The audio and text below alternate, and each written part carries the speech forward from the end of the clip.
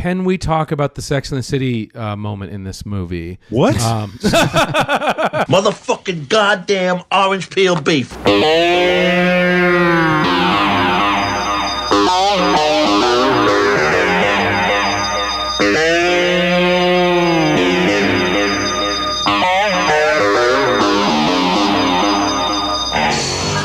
All right, everybody.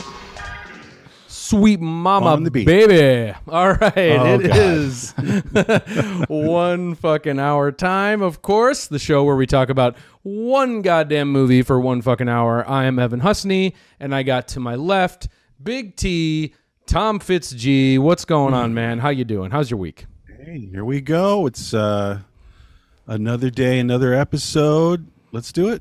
Let's sink our teeth into this thing. Yeah, this is a tasty one.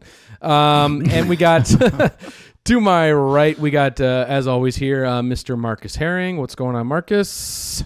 Really stoked about the episode this week. What are we on? 1976. Yeah, it is. Of course, 1976. Also, episode 76.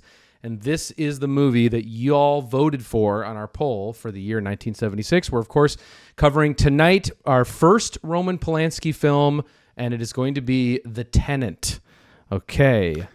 I was surprised this one won, but very cool. Yeah, me too. A little bit. I wasn't quite expecting the fanfare around this movie because obviously it's not Rosemary's Baby, which also didn't win the poll that it was on. In 68 or whatever that was. But what were the contenders again? You're gonna make me pull this up again? Okay, I gotta have this. I always think you have this like sheet. Never asked that question. And I'm ashamed that all three of us can't remember. I know. Okay, I got it. I'm drawing a complete name blank. one movie from 1976. we did Rocky. Just one. We put it on the list twice, right? I don't know. No, I got it. Rocky. No. Okay, this is what it was. Should say Pittsburgh. Okay, the Tenant beat out. Movie. I was surprised it beat out Carrie. I was very surprised. Oh, I thought it would win. Yes, that the Carrie fans would show up. Yeah, I mean, I was kind of chomping at the bit to cover that because I mean, I do love that movie. I think it's De Palma's best. Yeah. I think it's incredible. Sissy Spacek, yo. Oh yeah. And then we got All the President's Men was another one which didn't turn up well at the polls, but then but I do love that movie, man. That movie's incredible. Oh, it's great. It's so fun. Yeah. It's so I think it's amazing. just played on TV so much, maybe everyone got burnt out or something. Maybe. It used to always be on. Maybe. And then it was Mikey and Nikki, y'all, which I was a little bummed out. Deep cut, yeah. We'll have to return to that. Yeah, we're gonna force that one on y'all at some point down the line. We're big fans, yeah. Big fans. Okay. But here we are, The Tenant, and it's going to be great. 1976. This is a awesome movie. I'm really excited y'all picked it. There's a lot to talk about tonight in terms of the themes and Roman Polanski starring in this movie. There's a lot to get into, which of course we will. But guys, little unfortunate breaking news as of yesterday, I believe, as we're recording this. We got the news that William Friedkin had passed away. He was well into his 80s, into his late 80s, but he's a director whose films we've covered here a lot on the show. In the archives right now, you can check out 1 fucking hour on French Connection. We went to town on that. We love the sort of doc realism that he employs and the method directing style of getting deep into the research of anything he's working on. Such a revolutionary film to be a huge hit in 1971, Totally. Huge movie.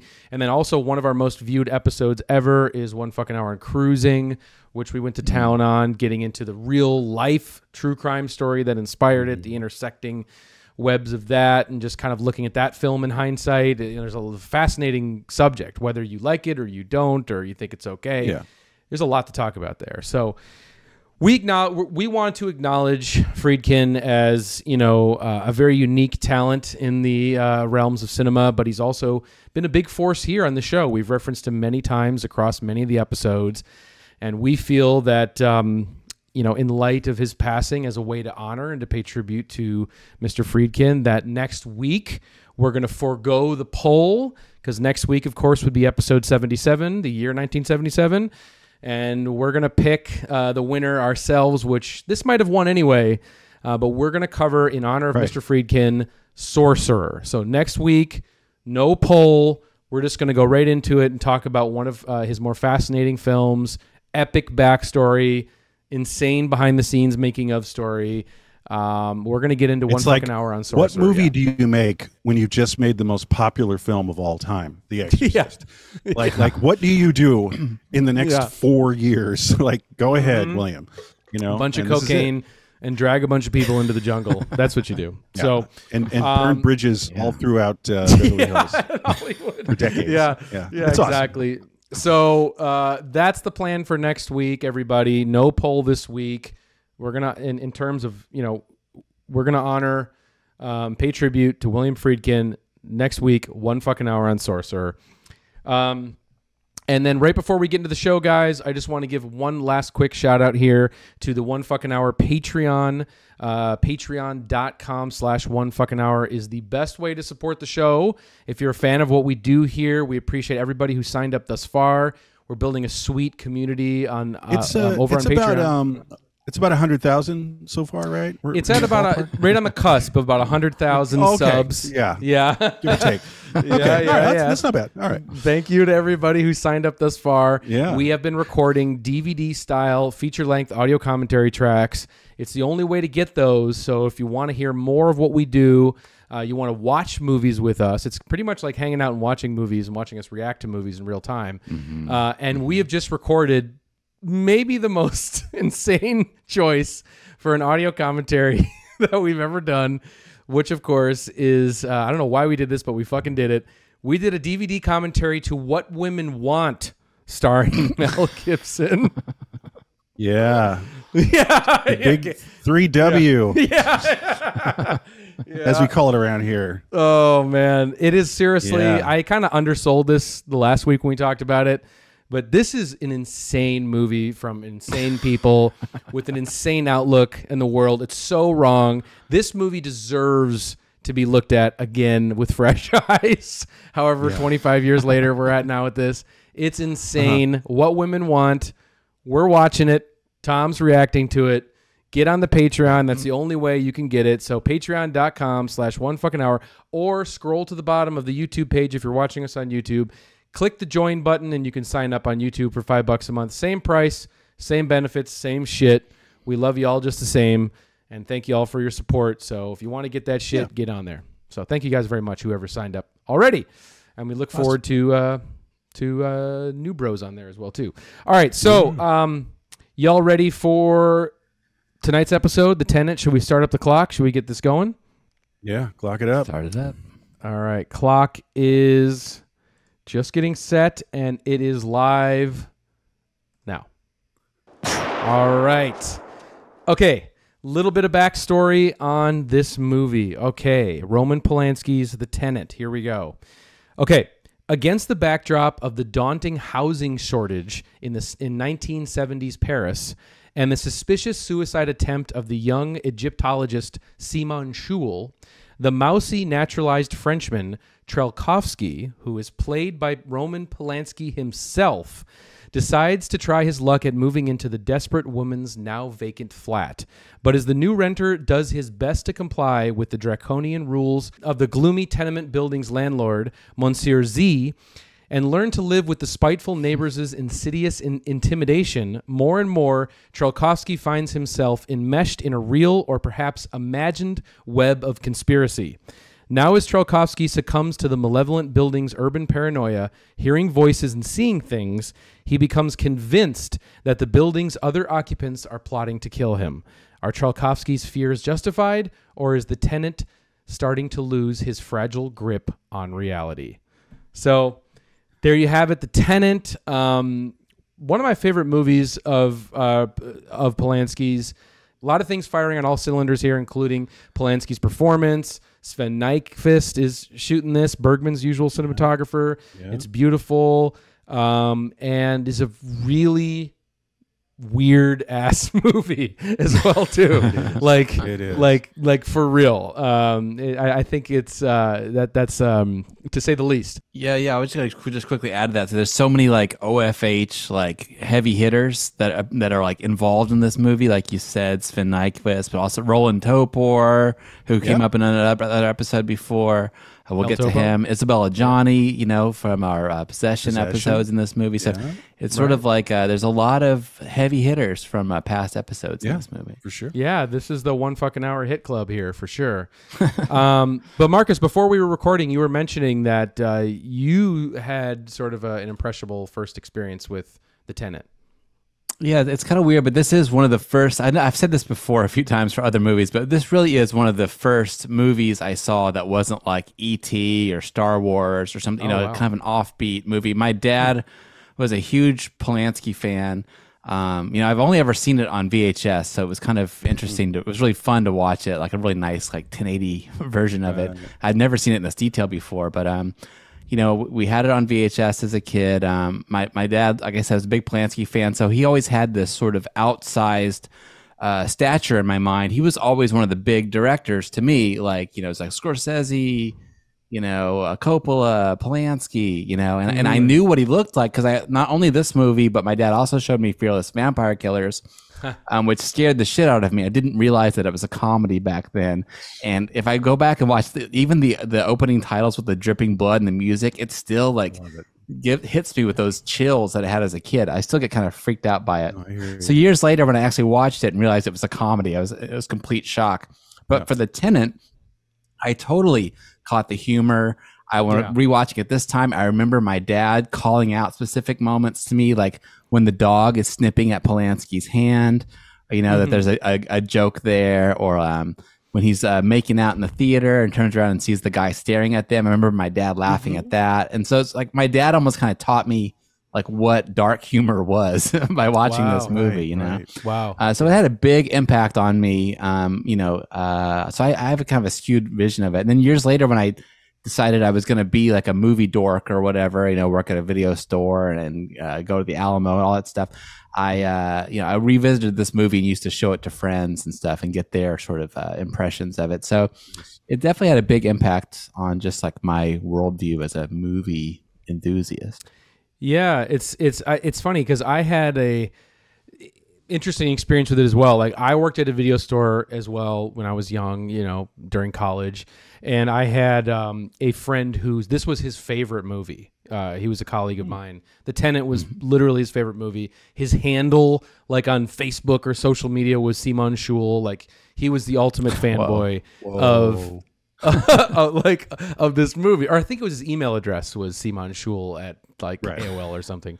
But he turned me on to this movie, and I have to admit, like, knowing Rosemary's Baby and knowing, Polanski's other films, Knife into Water, whatever, like I sort of watched this as a thriller first. Like that's how the first lens that I saw it in. And it wasn't until like I really started appreciating it and seeing it multiple times that like its true sense of humor, black comedy started to like peek through for me, because it is a really funny film. It has a lot of really funny moments that in any other context would be like huge, like belly laugh moments in another movie. Like the one moment that pops in my mind, like is probably the biggest laugh for me, is when Polanski takes that guy out for coffee at the Tobacco who's distraught over Simon Schul's suicide. Right. And then the guy walks into the cafe and is like, all right, drinks for everybody. Everyone except him. Except for you, and that moment. No, and the guy's reaction is just like crushed, weeping. Yeah. With his face in his hand, his hand in his face. What do you say? It's that. Well, it's played with comic timing. Yes, it is. Mm-hmm. It is, and so is that moment, of course, iconic. The moment where Roman Polanski's character is like, just his mind is starting to shatter, and he's like, crossed arms out there in Paris, and then he sees the little kid crying and whining about the boat, and he goes up there and smacks the kid in the face. Filthy little brat. you know, those moments are just. But it's also disturbing. It is disturbing, but like it's harsh and unnerving. Like the child's face. Like they got a nice performance out of that little kid's face. You know, like totally. Like pure, like anguished emotion. Well, to keep running with this, my little thing that gets me, I don't know if it's humor or funny, but it's sort of almost like a cringe comedy moment where his neighbor just knocks on the door and goes like, "Hey, I shit in front of everybody's doorway." He's like, all right. She's like, "Oh, they're gonna love that." And he's like, "Okay, all right, bye." And then you just see her almost comically, you see her like having comically traverse down towards the end of this, this hall into the steps when he wants to go like, "Hey," and she's like, "Out." And then he has to like clean it up, and it's just like I think absurd is the word, theater of the absurd is a big early mid 20th century influence on all these kind of World War II babies, I'd like to call them. And what I mean is this is an adaptation of our boy Roland Topor. I always figure I'm pronouncing that right, but I might not be. This is one of his books. And he was one of the Panic Movement people. So that's, Odorowski, as we've mentioned before, also Arabal, the avant-garde filmmaker and playwright. And what I mean is the humor is evident through all of Topor's. He did write, but he also did all these daily illustrations in newspapers. And they're funny and grim. I don't know, this is just a random example, and probably no one can see this. But, it's a little girl who's doing jump rope, and it's severing her feet or legs. Yeah. So it's just, and he also did like the design work for La Planète Sauvage too, right? He was part of the creative team of Planète Sauvage. But my point is that he had a very pitch black sense of humor that was highly visual. And it's almost like it's a dream come true that he winds up working with Polanski.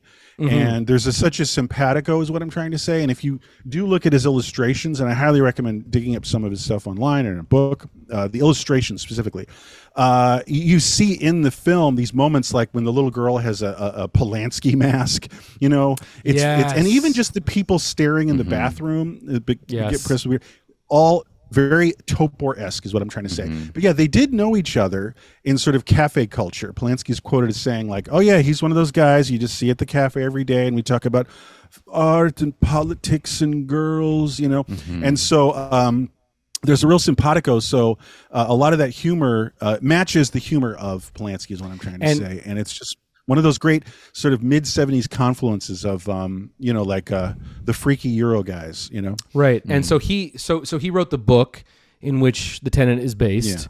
Yeah. And did you know if he collaborated on the script at all, or was he part of the process? Not from what I've heard. What I had heard was that the book's from like 1964.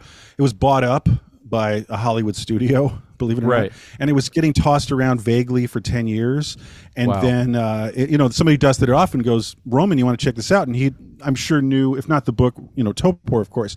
And so he's like, "Yeah, let's give it a shot." And I think that the studio had bought the rights completely to the Tenant novel. So like, I think that Topor was frozen out.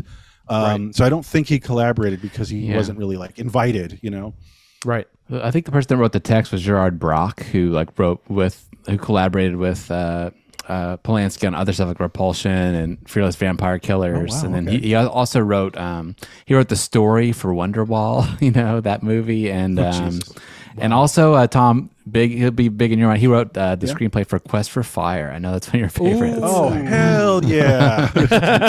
French caveman. It's a French caveman movie, right? Isn't that Quest for Fire. Yeah. Okay, take two. I thought you said Chariots of Fire. Chariots for Fire. Oh, St. Elmo's Fire? Yeah, exactly. Yeah. St. Elsewhere? What's going on? Yeah. Take two. Oh. Quest for Fire. I love Quest for Fire. Actually, no, this is crazy. My friend recently contacted me and go, "Just throwing it out there. Y'all want to fuck with Quest for Fire on one fucking hour?" And it's not a bad idea, actually. Right. Cool. Yeah, it's a good idea. Shout out to my boy, Jason. So anyway, I'm a big Topor fan. I see the influence, and it's like a perfect stars aligning moment in mid-70s art house. Yeah. Well, and one thing we should say too about this movie before we kind of unpack it and get into it is that a lot of people, it's one of the first things you hear when anyone talks about this movie. is the idea that it's part of this unofficial apartment trilogy that Polanski has. Of course, he has Repulsion, takes place in an apartment.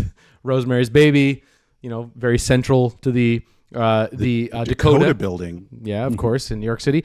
And then, of course, this movie takes place in an apartment. And I think for each of those movies, it's interesting because they both, or all three of them, work in as sort of a different allegory, each of the films, right? Like you have Repulsion, which is amazing, by the way. I would do that in a heartbeat for the show. Yeah. But it's sort of like her apartment, Catherine Deneuve's character in Repulsion. The apartment is sort of a physical manifestation of her mind, is what it is in Repulsion. And of course, in Rosemary's Baby, you could make a case for it being sort of like her womb is, this apartment, and it's bare at first. And then, of course, they live in and they move in and, as the baby's being born and so on and so forth.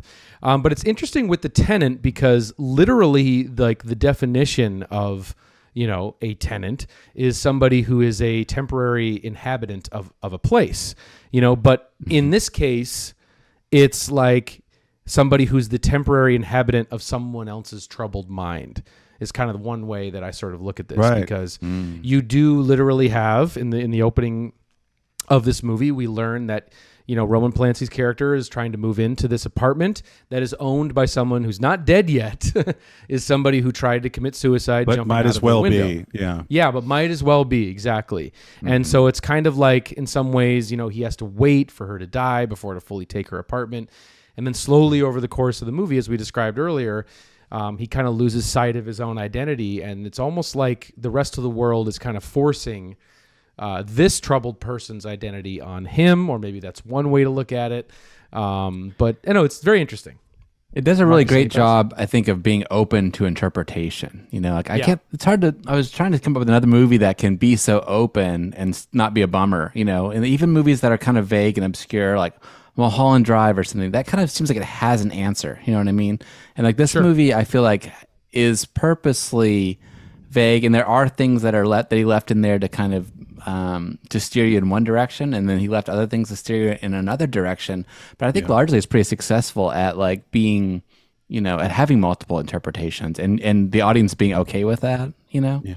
I think one of the first key things in establishing that tone, especially in the first half, is that I'll put it this way: like the director is an unreliable narrator, as they say in literature. Because there's a lot of subjectivity. Like, are we seeing as the viewer his subjective view of even just day-to-day reality, or is it skewed or is it flat? Like what normally films are, which is just there's another person in the room looking at everything too, and it's a camera, and it's you, the viewer, and it's just and that's one of those great things about surrealism, and it starts bubbling up and getting going further into the second half. I will give a shout out to Jonathan Rosenbaum, though, the critic. Oh yeah, I just read his review of it from a contemporary review, and he did point out that in the second half he feels that Polanski loses it a bit because there's some tells that give you an understanding that this is maybe more simple than at first it seems. It is just a guy who's simply going crazy, and that if you were in that apartment courtyard to be like, this guy's just crazy and nothing else is happening, no one's persecuting or anything like that, because there's two tells. It's like the guy who knocks on Isabella Gianni's door when Polanski sleeps over, and in the morning it's just a guy like looking for another apartment. It's not Melvin Douglas, the landlord, right? And what I'm saying is there's the film, for some reason, he decided to have an objective view where we see like it's just a guy who's not the landlord knocking at the door, but we also see Melvin through the keyhole, the landlord. Right. And then there's also you see a part where like there's a strangulation. A woman is kind of strangling him in the hallway, but then it cuts to objective reality, and he's going, oh, he's like strangling himself, like almost like a Fight Club kind of cutaway. And Fight Club does that too. And I was a little, I don't know, when I read that, Rosenbaum kind of fucked me up because I was like, maybe it's a little clearer than we think. It's just simply a guy going nuts, and half the film is obviously is completely subjective, ever-growing, mental ill view of his reality. So I don't know. true. I know what you're saying. I caught those tells, those like quote unquote tells too, like with the guy in the hallway. Like I totally noted that one this time. But I think it's also like open to interpretation, like why he's mad, or like if it's allegorical, what those items, what could be the allegory behind it? Is it about like being foreign and being forced to conform, like in another country? Is it really personal to him, or like I think there are lots of other avenues to where it's still open. Why is he crazy? Yeah, exactly. Well, there is one of the things that you could read into in terms of why this is happening, because it's not just a kind of random in a vacuum, here's a guy, he goes crazy, type thing. I don't know if you guys have any thoughts on this, but one of the more, I hate to use the word iconic again, but it kind of is for this movie, is the moment in the film where it's really kind of one of the first moments that something weird is going on, is when, or maybe quasi supernatural even, when he moves the furniture to the side, and of course he sees there's a hole in the wall, and inside the wall is a tooth. And that's where things start to get wall tooth all day. I know. Yeah. That's just classic, like early 20th century surrealism imagery. Yeah. I mean that in the best way. It's just it's beautiful. It is. It's simple, but it's effective, and it's totally intriguing. Like, what, a fucking tooth in the wall? How did he know it's there? We don't care. It's like it's like a Jodorowsky even type image in a movie. You could see, it being the panic movement. Yeah, exactly. Totally. But here's the thing. One thing that's a little, not to say glossed over, but you have to kind of really, it may not hit you the first time you see the movie, is that Simone Schul is in studying Egypt. She's into this Egyptology, and there could be a way to read into this that there is some sort of voodoo or something happening in terms of the tooth. That's true. That is also like reincarnation. Like this mystical reoccurrence, right? Like a mummy reincarnated, like this mummy, like the bandaged body, but it's all like reoccurring. It's like you've always been dying, and which is kind of getting into Shining territory. I think that would totally be underscored by the end too. The fact that he throws himself out the window twice, like that is like loop. That. That's like a double loop in the movie. So an endless reoccurrence. Yeah. Can I bring up another thing though while we're on like about his trilogy, the apartment trilogy? Sure. One thing that really got me going, and is I think part of the amusement, is scary, creepy old people core. So core, like right out of Rosemary's Baby, where throughout the film with Ruth Gordon and everybody, but at the end when they're like having the big party. And they're grotesque old people like, oh, he's beautiful, your baby, So like that's repeated in this film where they're pursuing him, and are like pawing at him like in this kind of like absurdist horror movie, like residence video kind of scene, music video scene. And but then it got me thinking of how I think of so much of David Lynch when I see this film.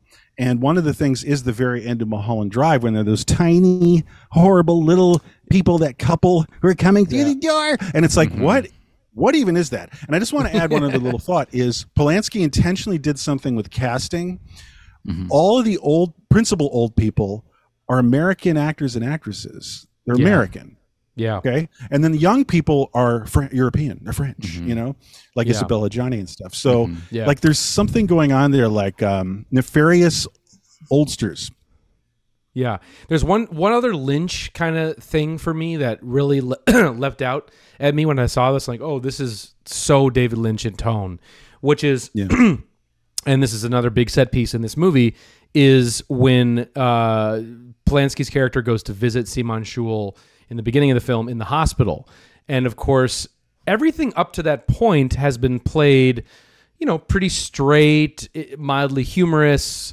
We haven't been introduced to anything, tense or harrowing of any kind at this point. Yes. So when you see this image of Simon Schul in the bandages, wrapped in, broken bones, and then you see her, and then you close up on the face, and that just guttural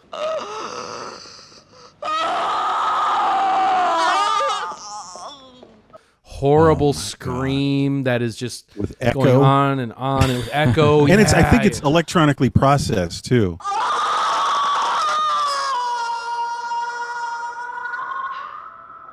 Yes. Some of the tape is like slowed down too, like they took a tape and stuck their finger in the loop to like drag it on. It's a fucking total punch in the stomach kind of at the movie's moment. Yeah. It is, but it's like it is Lynch to sort of set up this kind of facade that everything has in the movie, but then to have like that Winkies one almost. thing.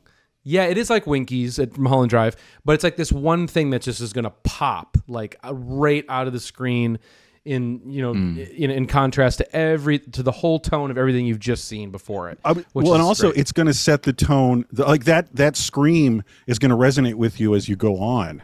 Like that really sour, unnerving, disturbing thing, and on all levels, like sensually, it is. The sight and sound of it, and then also the vision of it. It's just like God, that person is really. It's like seeing like a hardcore burn victim kind of thing. Yes. Like, that person is totally wrecked. Like this is it. They could barely just get this going, a bit of the mouth, and otherwise a fully cast person. Yeah. And it's like it's just a very it's not a pleasant thought of what this person went through physically on their last days of life.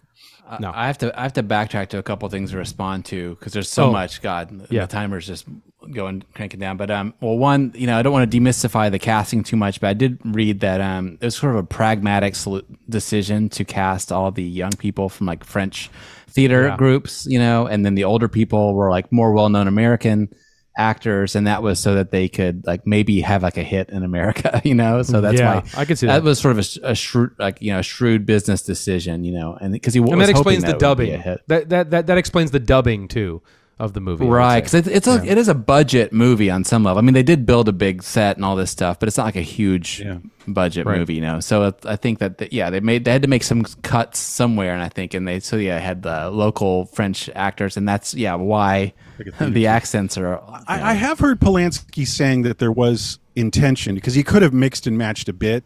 He could have had an old French person. He could have had a young American actor, but he did. There was some intentionality. More specifically, the elderly, like the scary elderly, being American is.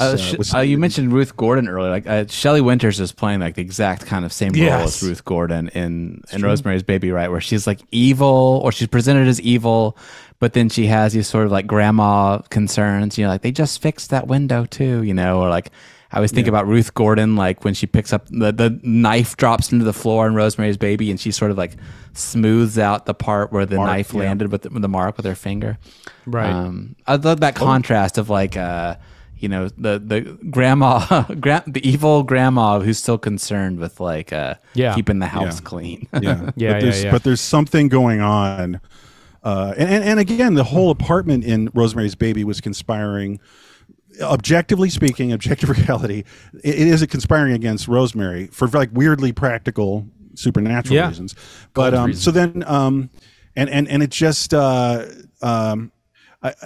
some. I guess what I'm trying to say, maybe just my quick observation is just something is very wrong with that apartment building. It might not be paranoia, supernatural wrong, but there's a lot of just super dysfunction going on in general. Like everyone's a little dinged, and like it's not a happy place. No, not at all. No, absolutely not. Can I backtrack to one other thing because you just brought up paranoia, and we're sort of talking about the intention. How do you read into this movie? So on and so forth. We obviously it is based on text. It's based on Topor's novel, as you said, but there is some allegory that others have pointed to in how this movie can sort of relate to the experiences of Polanski himself. Obviously we talk about the Manson murders on this show quite a bit, quite often. It does come up a lot on the show, but obviously, he is a victim in that in many ways. His wife, being, horribly murdered by the Manson family members, and his 8-month-old child, exactly in the womb. I don't know how you recover from that at all. I know, and it's hugely public. The tragedy.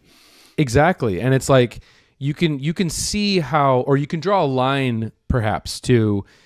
The decision that Polanski makes to also put himself in the lead role is an interesting casting decision, because that instantly carries a lot of weight, and you could say how, okay, this movie is a portrait of, him sort of dealing with what he was experiencing around that time, the idea of everyone watching and whispering about him after he'd leave a room, or the sense of guilt that he had, or more importantly, I see what you mean. Or sort of more importantly, the paranoia that he suffered, during this. Am I next? Are people chasing Sharon Tate's husband now? And I'm going to get stabbed in a hallway. Well, I never thought of that. Yeah, or just the idea of your neighbors being the ones that are wreaking havoc upon you, the people that are next door and coming in and forcing you to be somebody else. I mean, that is also a part of it. It's also a part of it, because the movie does make a lot of references. Marcus, you brought it up earlier. Is you hear the landlord guy and you hear the cop in the film make references to the fact that he's not French, he's Polish. Right. Once anyone gets involved with the police, they're always looked on with suspicion, especially if they're not French. And he's sort of ostracized. There's some level of discrimination going on. And that happened to Roman and his sister. Because they both, after the war, she first wound up in Paris and then he visited her and lived with her for a few years. And he wasn't getting a warm welcome. I don't know. Yeah. I've heard the French can be pretty insular about you're either French or you're shit, He has mentioned that in some ways it's being inspired by just the sort of pretentiousness of the Parisian environment that he was when he was going to film school, I guess, in Paris, right? And then feeling like it didn't really go for him the way that he wanted it to, being a foreigner. And then, it can be tricky there. Yeah, and so there is this theme of like discrimination, or xenophobia, if you want to go that far. Snobbery in terms. Well, he's also Jewish, so he felt that everywhere, I guess. Totally, right. Yeah, totally. I mean, he has that, but then you also have in the film there's that little girl that's disabled that the whole building is rallying against, try to get them out of the building.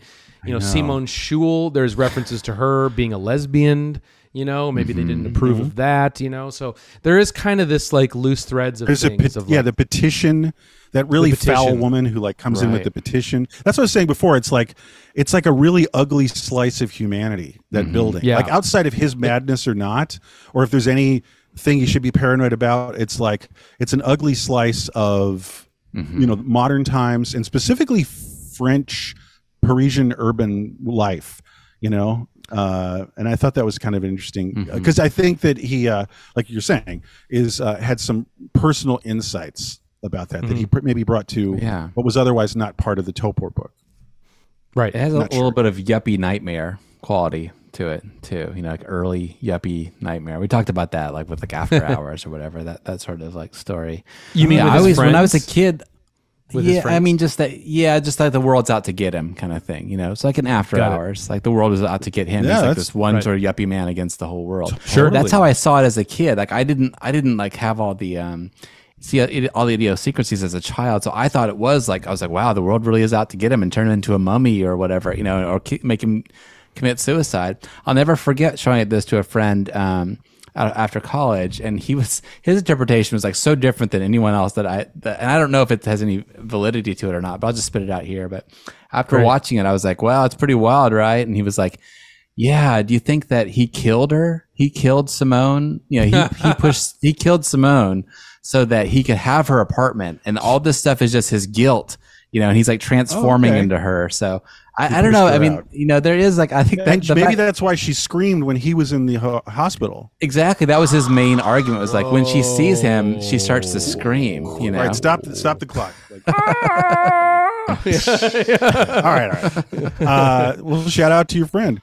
That's great. That's great. That is interesting. Thomas. Yeah. Oh, wow. Okay.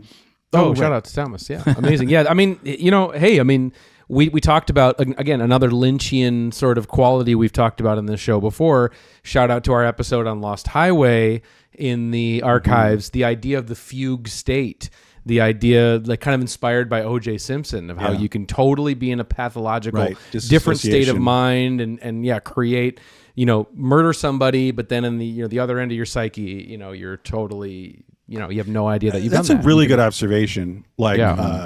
Because actually it's perfect that you're saying Lost Highway, because it's about dealing with the unbearable weight of guilt about what you did.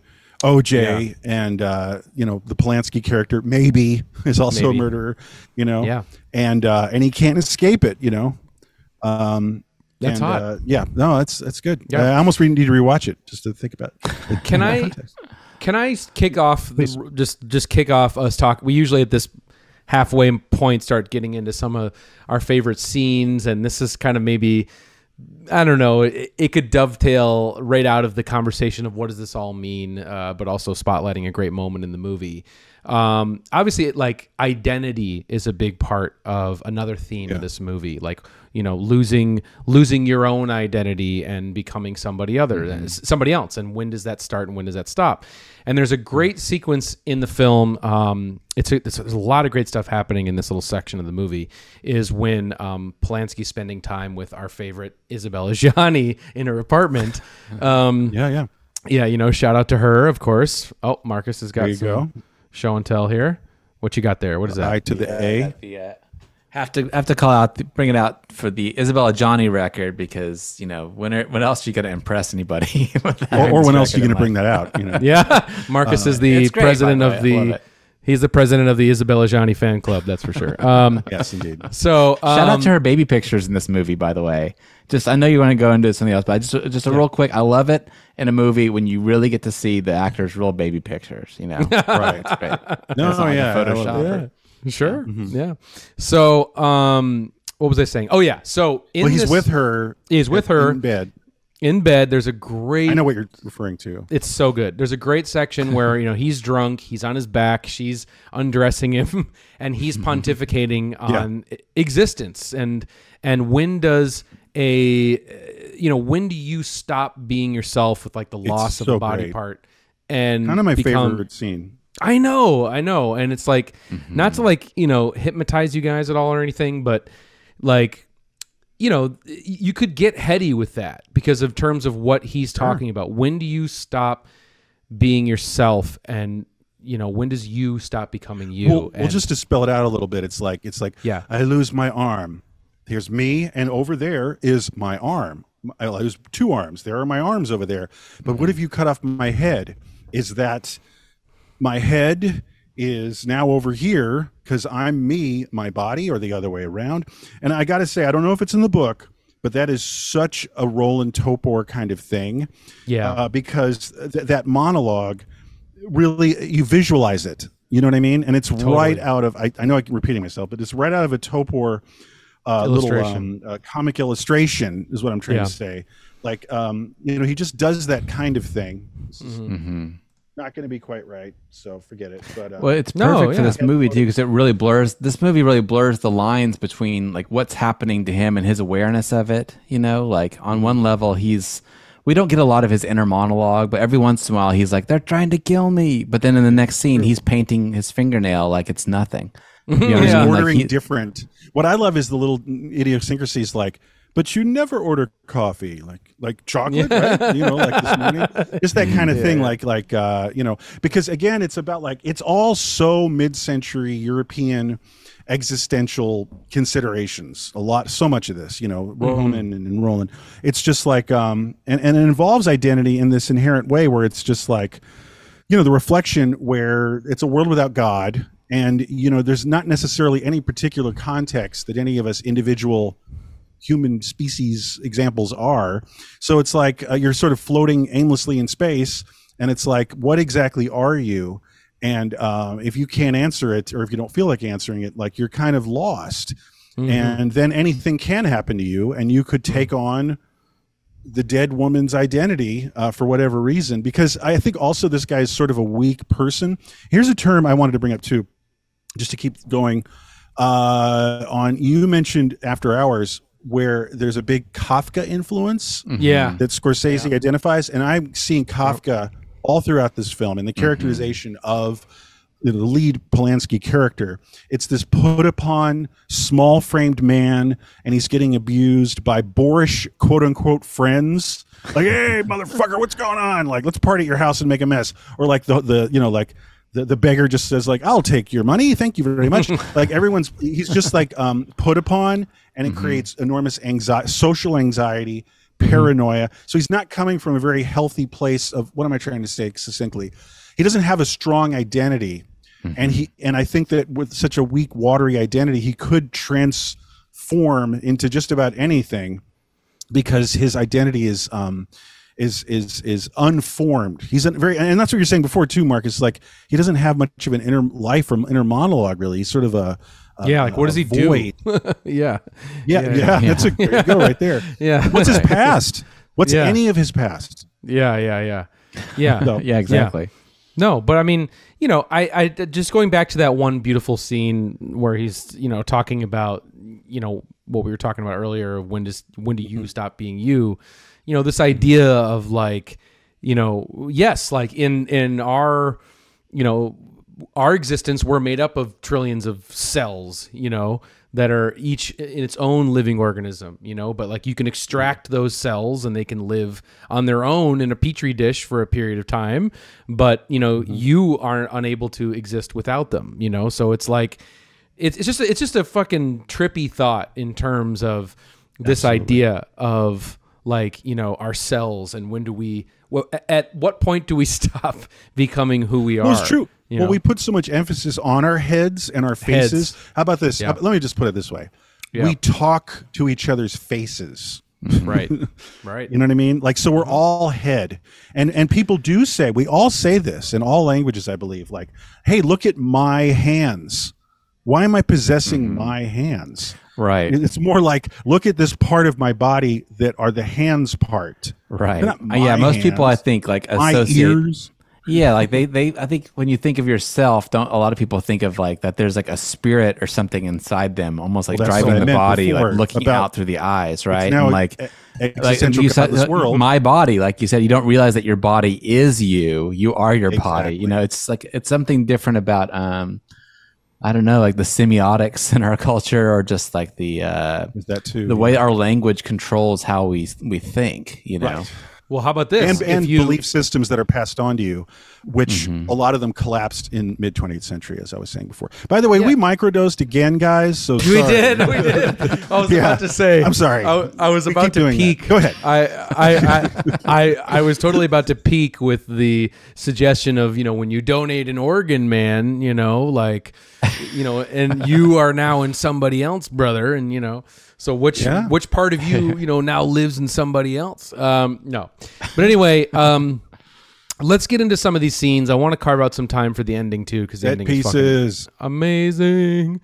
Real quick, let's go with a funny one. I love this scene because it is again, it's cringe and it's funny at the same time.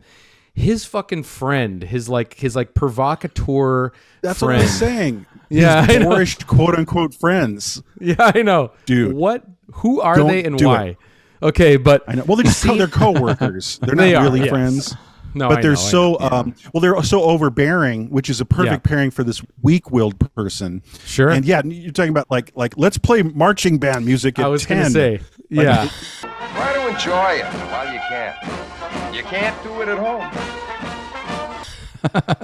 The scene where his friend decides to crank what sounds like the Police Academy theme music on a stereo at fucking 10. Now that's a surrealist set piece as well too. I mean, it really truly is.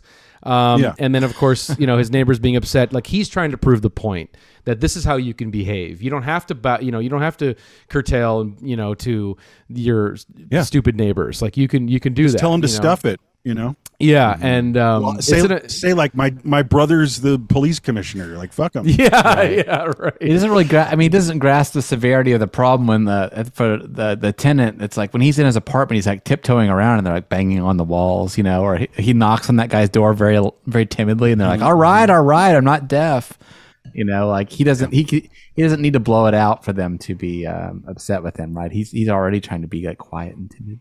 Right. Yeah, exactly. He doesn't want to ruffle those feathers. So yeah, again, I mean, we should just talk about, is there anything else you guys want to say about Isabella Gianni? I mean, like we mentioned that one moment in her, in that scene we were talking about just a little bit ago, but I mean, Yeah, in bed, but I mean, she's got an amazing look in this movie. You know, Yep. she looks amazing. Yeah, the jacket, the glasses. Actually, I would want to say that you know, she was becoming a really mega hot star at that time. She was working with Truffaut in that great movie, Story of Adele H, around that time. But actually, what I liked, there was just one scene that felt like, wow, that's a great screen presence, and it's when she's about to go to work, and she's saying, "You just stay here." Yeah, I got some croissants. Just relax. Don't worry about it. Just stay. Just, you know, that thing when you crash over, you know, and they have to go to work. So it's like her face really elicits, like, there's a lot of love and sympathy and warmth, and it's like her face is just so so purely like what am I trying to say, like sympathetic, and it's the most human, warm facial expression in the entire film. Maybe because there aren't many, right? If you think about it, like, it's very loving, and it's very kind, and it's very soft to him, because she does care about him, and that's why it's so brutal. Because of course this is a Polanski film, that minutes later he's tearing apart her childhood treasure photos of her past, and it's so ugly because you know, you never see her again. I mean, really, other than that weird little thing at the end. Yeah. But that character's gone, because what I'm saying is that warmth and that love that's elicited in her great performance, her face, is completely severed, because he alienates himself from that, because she's part of them, right? And I find that, like, really heartbreaking, because it's like her face in that morning is his last chance to connect with people. Right. And it breaks my heart. Right. It's kind of like watch. It's kind of like that scene in Straight Time. Shout out again. We're cutting a lot of our old episodes. Exactly. You know, but it's kind of like, you're right. You know, shout out to the in our archives. You can watch One Fucking Hour in Straight Time, one of our favorite movies of all time. But there's that one scene where it's like Dustin Hoffman's last chance at escaping this life of crime, this dark path that he's on. You know, he can just, you know, like Roman Polanski could just be with Isabella Gianni. Like, that could be it, you know? But he could just say, it's not that simple. What was I thinking? That's not my landlord knocking at her door. Like, take a deep breath. Do some sit-ups. Like, you know, like, just calm the hell down. But we know he's too far gone. And that's what's so sad. He had a chance, but he's disassociated too much from love that's right in front of him. Right. Yeah. She also does a great job communicating just that her damagedness post her friend being hurt, you know, like her eyes and just the emotion. And she's because she's Isabella Gianni, she's great at communicating that, you know. I think this is as good a time as any to call out, like, you know, we used to have this thing where we would just not only praise a movie, but talk about stuff that didn't work. And there is a major thing in this movie, and it affects Isabella Gianni. And that this is one of the this is one of the most insane, like, dubbing, like, situations of any movie, you know. And like, it never bothered me. You know, I didn't even probably notice it. I saw it so young, but I remember showing this to other people, and they would be snickering and laughing because you know, the dubbing was so jarring, and you really feel it a lot with her and just the sound design and stuff. And well, to be fair, like, it does kind of flaw. It's a flaw in the movie, and I think it has hurt it. You know, I mean, maybe people can overlook it now. It's funny that they show the Bruce Lee movie in this, because it does almost have that kind of like dubbed kung fu movie quality. You know? I know it's that broad, like, in the execution. By the way, quick shout out, like, that's one of my favorite curveball moments ever. Hey, what's playing? This European art film, and it's like fucking Enter watching the Dragon? lots of Enter the Dragon. So hot. That is such a dope move. You know, and I want to be there at a weird matinee in Paris watching. Not to mention that Bruce Lee and Sharon Tate were in a movie together, right? Whoa. Polanski was friends with Bruce Lee too. Wow. Cool. But what you were saying about the dubbing, though, it's like, you know, maybe it's like seeing a movie like this with that dubbing. It's like my brain goes to like giallo mode a little bit, where like I can put my giallo goggles on and be okay with it, you know. You know, or Herzog. We watched Aguirre. It's similar. But Tom was hipping me to this idea before we were recording that there is a French version of the movie out there somewhere. Well, there's a different. Yeah, I mean, we're seeing the American version, but I believe that the European, or maybe all the other markets, the version of that was Shelley Duvall is dubbed. and Isabella's speaking French, you know, and maybe it's like subtitled. Shelley I'm not Winters. 100% sure. Shelley Winters. Sorry, excuse me. Shelley Winters dubbed, and then there's like French and only or with subs. But it's not the. We just wind up keep seeing like the the 1976 like American movie theater version, but it wasn't always the experience for filmmaking. It's got me thinking, like wondering if they even shot with sync sound or if it was just Italian style MOS. You hear her dialogue in some versions, like you hear her speaking French. Damn, there's that. That's anyway. cool. Can we talk about the Sex and the City moment in this movie? What? No, I'm stumped, homie. I got nothing on where you're going with this. No, please. the scene where he takes out the box of shoes and starts. Oh my God, you're killing me. Yeah, he is. He's below. He's Jimmy chewing and Malola Balanicking. The motherfucker in that scene. He's Manoling hard. I know. He's fucking doing Carrie. Oh, yeah, you fucking bastard. Wow. Yeah, but he is Roman Bradshaw. Yeah, when he's when he's digging into that and he starts talking to himself about the shoes, and then he looks. I know. And he's holding the shoes and he goes, "I think I'm pregnant." God, dude. I think I'm pregnant. That's insane. Yeah, I'm sorry. That's Bradshaw all the way. Nice one. Wow. Nice one. I never made that connection in my head. It's shortly thereafter too, where it's that scene where then you kind of get the bookend of his teeth being gone, which is a creepy image, and then of course he looks into the wall and finds two of his teeth in the wall. That's cool, and he was finding his teeth in the reality of his mind. Yeah, it's not like Stranger's teeth, Yeah, those are like his teeth, and of course he has his teeth when he talks to the landlord a little while later. Yeah, in the objective real world, Right. Yeah. Well, is that when he's having the fever dream? Because there is a moment when he does have that fever dream, which is that when he's with Isabella Gianni? There is that too. When he going. Or no, I'm sorry, it's not. I'm sorry, it's after. It's from the diarrhea. He gets himself sick from the ladies. Right. The lady, neighbor's diarrhea. Excitedly leaving a gift for everybody. Mm-hmm. Yeah, and then that's when he goes to the bathroom and discovers the hieroglyphics, and then right. But when he comes back, there's like a weird thing there where, like, in that scene, I don't know if you're going to mention this, Evan, but like when he's like walking through the room of his room, there's like a special built set, like it's one of those Ames rooms. Where it's like the perspective is all weird. Yeah, it's cool. And I guess they built it intending to have more scenes shot with it, but it didn't really work that well. So they just left that one shot in. But you can tell, I felt it too. When I was watching this time, he goes up to the window, and all of a sudden the window's a lot bigger. Like when he finally gets up to the window, it's like the scale's off. So the whole thing is a set. I found out recently. Yeah. I thought it was filmed just at a courtyard, in Paris, but it's a sound stage. Well, it kind of looks Hitchcocky. I kind of love that. It does look like Rear Window. Yeah. It does have that lighting feel to it. Whenever you see out the window down into the courtyard, it kind of has that feel. Definitely. Yeah. And all those crane shots, Yeah. Right. Oh, the crane shots in the beginning. Yeah. The crane shots in the beginning are amazing. Again, I read this Jonathan Rosenbaum review, and his first paragraph is great. It just breaks down the credit sequence because it's quite odd. And in a weird way, it's like the whole film is in the credit sequence. Like there's like spoilers or something, or it doesn't make sense. Like, you guys remember, it's like you see Polanski looking out the window. Or the crane shot goes down to the courtyard, then it goes up, and it's some other person is right where he was standing, and on and on. I love that because it works with it only works if you have a face like Polanski that you recognize. You know what I mean? Otherwise, you may not catch it. But I love that that detail. But it's a pretty masterful, surreal. And then there's a cutout opening. Like a cutout of Polanski they used a couple times, and they use it in the opening scene too. Right? Oh, that's so cool! Wow, yeah, that's kind of Hitchcocky too. Like director cameo vibe.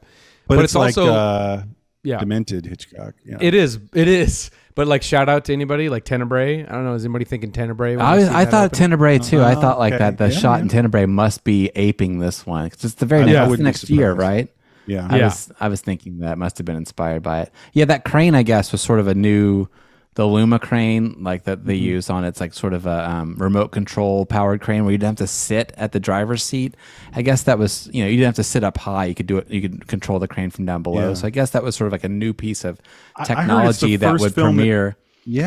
Which is kind of like The Shining, right? Where like you have a new piece of technology introduced. That's just another parallel with The Shining. This is like the French Shining in some ways. It really is. It really is. Well, it's like, the thing that I like. What were we talking about recently? Where it's like, it's a ghost story, but it's not. Oh well, Don't Look Now. You know what I mean? Like it's there's ghost story tropes and sort of classic. There's like classic. It's just like Don't Look Now. It's classic goth tropes and characteristics, but meeting hardcore, modernity, weird mid to late century existential, surrealism, psychedelicized, like perspectives, and it's because the thing is, like, you could look at it simply, or someone might have adapted the story, and it was simply literally her ghost. This is simple, or she was possessed by a haunted ghost that was there before, or he killed her, as we said before. Well, no, that's where it's kind of practical. But I mean, like, like literally, it's a ghost story, Egyptian voodoo and then story. In 1890, it's like, and then in 1891, in this old photograph, you see she's standing in the same spot, like someone. And what I'm saying is, The Shining also tracks as being like a ghost story, but it's got all this other weird shit on it, going on. I love that. It's very cool. There's a lot of films like that. Then. Real quick, because I do want to carve out some time for the ending. Just real quick, shout out to an amazing image. The fucking basketball bouncing that turns into the head is which reminds me of the Toby Dammit, the Fellini part of Spirits of the Terrence Dead. Stamp. Toby Dammit. Right. But that is and there's great sound design throughout the whole film, and right then too, and you know what I love is like this the anticipation, like, well, the head bouncing and up, and then it's bouncing down. What's gonna is it gonna come up again? Is it gonna be the head again? You know what I mean? It's cool. It's like because it's first the ball, then the head. It's just like, and then of course the bizarre like Alice in Wonderland like trial in the courtyard below. Yeah. Dude, with the little girl with the Polanski mask. That's it. Like, you're right. It is like a stage, like a medieval stage play or something, because they're torturing the little girl, but they're actually torturing him. And you're kind of like, oh no, don't hurt the little girl. And then all of a sudden she's like, there he is. There he is. It's she's like in on it with them. Like Shakespeare play. Yeah, it does have that. That's when the film is like, totally nuts, and I love it. Yeah, you mentioned sound. I gotta shout out the music in this, which is so good. And it like is a lot of my favorite things, I guess, are played on wine glasses. That's that kind of like synthy sound that you're hearing. Cool. Is literally wine glass figures on wine glass. Wine glasses filled with water, and the person, they got one of those people that plays glasses, because there's a lot of glass in the movie. So that was the idea. Yeah. Okay. Oh, that's cool. So cool. Very love that. I love great that soundtrack. Thematic tie-in to the score. It's cool. So the ending, I mean, again, one other interpretation of this movie, as we've touched on a little bit earlier, is this idea of the refusal to conform. The idea that, you are being told what to do when you're under the control of others, and if you can't conform, well then fuck it, I'm just going to jump out the window. YOLO, fuck it, fuck everybody. And that's kind of what's on display here, man, is him dropping out big time. And it would be one thing if it was him launching himself out of the window and then that's the end or whatever, we get that little set piece in the courtyard. But the fact that he does it a second time, it's pushing it that much further into a new realm. When you see him all bloody up there on the windowsill, and he's going to do it, leap out. That really puts this movie over the top for me. Is that it's a second time fall, and it's brutal. The second fall is so the brutal. The audience. By the way, the audience, because there's another element. By the way. Well, I'm totally right, 100% of where you're at. But there's that very classic European theater of the absurd feel of like suddenly everyone's applauding and eagerly awaiting, getting their lawn chairs out to watch the suicide. That's so Topor. So I know I keep saying that. But anyway, like no, but what you're saying is like. What I love in the second attempt to jump is all the crowd's reaction, the audience reaction, where they're like, "Oh, no, and they're like, wait a minute, dude, like, get the fuck out of here. Like, it's like incredulous, they're so aghast. It's like performance art. It is really it's like, it's insane. Yeah. It's like G.G. Allen. I was just going to say, it's like a G.G. Allen deathmatch wrestling spot. Yeah. Yes, totally. Like, no, don't. Avert your eyes, like no. Stop it's jumping. Total deathmatch wrestling. Sorry, Marcus. What? Go ahead. It's interesting. Wow. Well, it's kind of like we get both versions of the suicide. We get the imaginary or evil one where everyone's clapping, and we get the the like everyone in horror. True. It's funny he gives both of those to us. Yeah, that's true. And that's been again, as Rosenbaum was observing, that for whatever reason, Polanski in the second half of the film is going back and forth with objective and subjective reality, and that's a perfect example. Yeah, it's like everyone's applauding, almost like it's like a weird magical mystery tour segment or something. Yeah. Like a surreal, like or Fellini. It's all very Fellini. You know what also punctuates that, and then it's just grim reality. Like don't do it, you idiot. What's wrong? You know what? He's wearing a dress. Yeah, exactly. But you know what really punctuates the idea of separating, kind of what's in his head and then what really happens, is the idea that the music builds to a crescendo, but when he falls out of the window, no music, and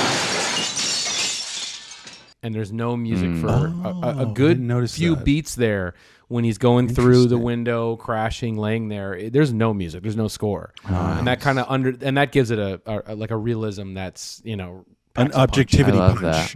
Yeah, a punch. There's so cool. There's another cool little moment with the music earlier where like the music's playing, and then all of a sudden someone knocks at the door and the music stops right when that person knocks. They interrupt the music, they interrupt the vibe. Yeah, totally. Well, he's another director who values sound, and we've always pointed that out. And it's very subtle, but like I think maybe I read this or thought about it, but not unlike Eraserhead, the use of oppressive sound. It's like someone in a shitty apartment, Eraserhead, and they're surrounded by just like off-site, unseen oppressive sounds. You know what I mean? Right. And that's used very well and very subtly all throughout the Tenet too. Totally. One quick shout out here, because I wanted to definitely. Anytime we can dunk on Ebert, we tend to do it here. Please. He loved it. He hated it. He did? Holy shit. I think he gave the movie 1 star. Maybe it's like his... One? I think it's 1 star. One. I think it's 1 star. I think it was... Like crazy 76 level movie. Okay. Yeah, it's 76, so it's a little early on, but I think he saw it at Cannes. And oh man, he was just tearing into it, and sort of felt like that this should have been like a 20-30 minute Night Gallery sort of episode, or that it had a Night Gallery ending, and that it should have been like. Actually, it's so funny you brought up Toby, damn it, because his complaint was that it should have been a 20-30 minute segment within an anthology film, is how he thought it should be. Wow. So Spirits of the Dead. Yeah. I guess it didn't do well. It didn't do well at Cannes overall, right? Like I think it was a box office and critical failure. And I didn't know that ever. I thought critics embraced it. I looked up a Pauline Kael review, and it didn't cycle with her reviews that year, so she didn't say anything. But like, I didn't know it was panned. I thought people would. I thought it was a classic, kind of from jump for people, but no, it's not. Yeah, it's been reevaluated. Yeah, I wonder what the story of its comeback was. I guess home video. Yeah, probably. I guess so. Yeah, a little bit of maybe a cult on the resurgence. Z channel or something. It's very Z channel. I don't know if it was, but it feels very Z channel. It feels like a Z channel reevaluation. Yeah, I could totally see that. Yeah. Like well, I mean, totally. Yeah, 100%. Yeah, I mean, look, it's a real cool. I don't want to quite say deep cut, but I mean it is kind of a gem in the Polanski catalog. Obviously, Rosemary's Baby, Chinatown, huge movies. But Tenet is Repulsion. Tenet is a great sort of next tier Polanski film. I think it's got a lot going on. It's worthwhile. Yeah, it's very dense, and it's just a real joy. Like it's a master. You're just going, letting a master do his thing. You're just seeing it. All the choices are great. And he's good as an actor, and he gives a great performance. We didn't say that. Yes. All right, everybody. That was 1 fucking hour on The Tenant. Just getting it barely in there. Thanks everybody for listening to that. And thanks for picking that movie too, man. I mean, again, I know. You guys Nice one, guys. You guys have proved week after week that you all have great taste, and I haven't been. I mean, of course, we're putting movies that we want to do on the polls every week. Well, yeah. But this string of choices has been really stellar. I think it's been pretty dope lately, actually. Yeah. Death Dream, definitely. Didn't see that coming. I did not see that coming. Yeah, exactly. So, well, again, as mentioned at the very top of the show, what we're doing for next week is a little bit different. We are not going to be doing a poll for 1977. We're going to forego the poll so we can pay tribute to our, to our homie, William Friedkin, who we, of course, have talked about a bunch on this channel before, of course, with French Connection and with Cruising. And for 1977, we're going to get into his... man, this is a dense topic. We're going to get into his film, Sorcerer, and we're just going to automatically pick it, strike the poll for next week. So next week is 1 fucking hour because, on and just Sorcerer. To be clear, it would have been on the poll, Sorcerer. Yes. Yeah. So, and we feel, our gut tells us that it probably would win, but we're like, let's just get right to it. Like, fuck it. Let's just give it to him, man.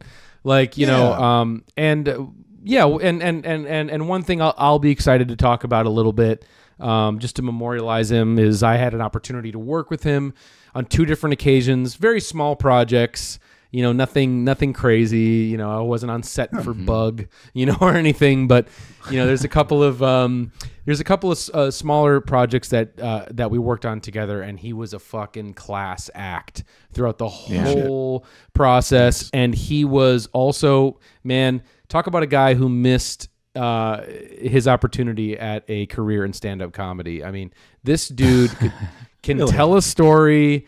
He is one of the funniest storytellers ever. I actually, when I was regularly producing at Vice and I was doing regular YouTube content for Vice, I just wanted to do a movie review show with just him, where we send him off to the movies and he watches the movies of the week and he comes back with his 5-minute capsule review. And we actually did shoot a little piece with him and the director of, oh God, what was it? That Boston mob movie. Help me. Johnny Depp plays Whitey Bulger. Black, whatever the Whitey Bulger movie is. Yeah. Whatever the Whitey Bulger movie Black was. Sunshine. And because mainly because Friedkin, I think, was a character witness during the fucking trial, because he knew he was a connected ass guy. I mean, he knew mob guys all over town. And that's what was so exhilarating about him, is that he just touched so many different corners of so many different subcultures and undergrounds and underworlds. He got on street level. He did. For his whole life. Yeah, it's true. He did. So we'll do it. So that's awesome. I have fond memories too. I used to come by the theater occasionally, and hang out old court on the patio and talk movies and stuff. And it was so great, and more than once. And I thought he was a really cool, down-to-earth guy, and I always loved talking about movies. So. Dude, 100%. Actually, one of the things I shot was at the theater with Friedkin. Was one of the projects that we did. Okay.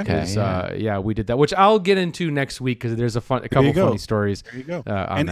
We are definitely carving out plenty of time for the backstory for the Sorcerer, because in our grand tradition, we love our magnolias, the films that come after a director's big film.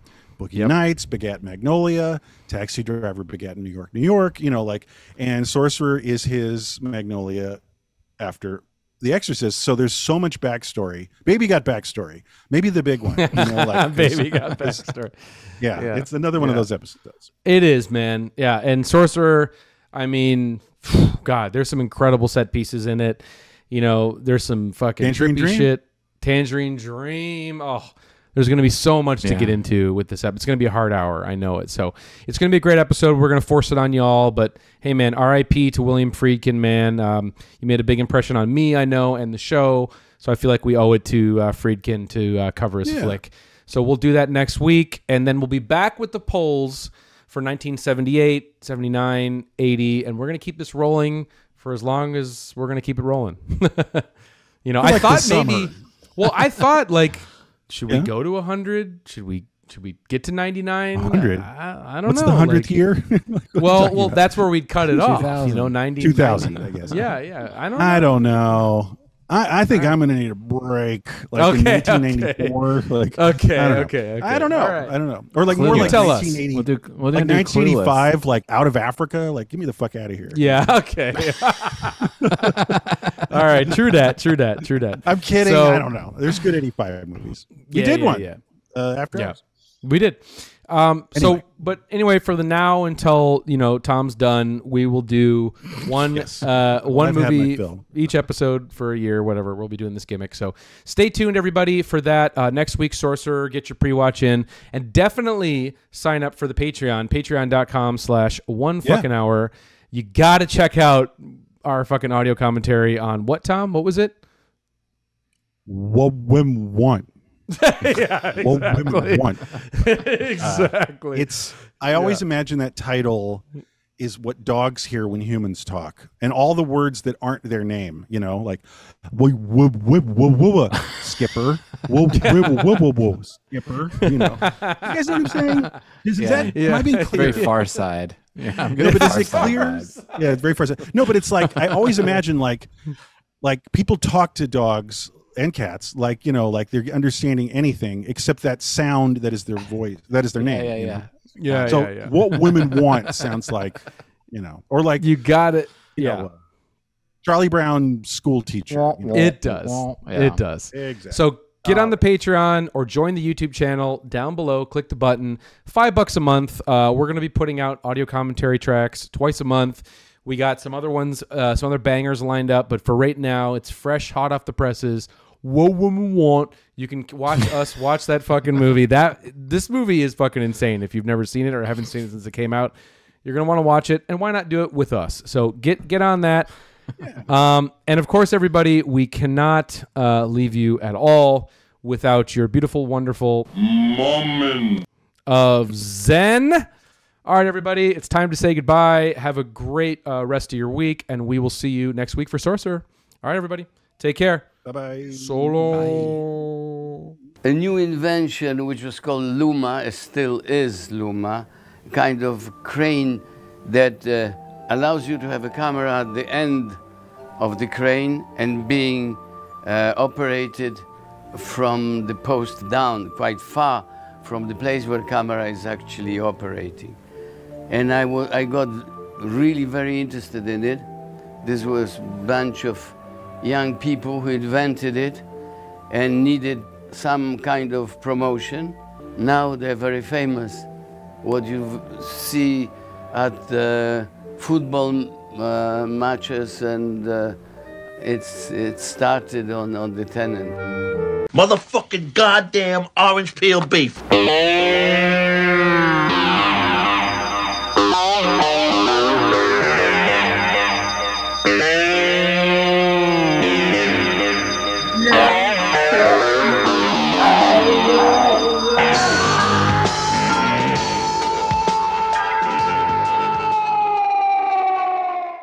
That was wicked, man.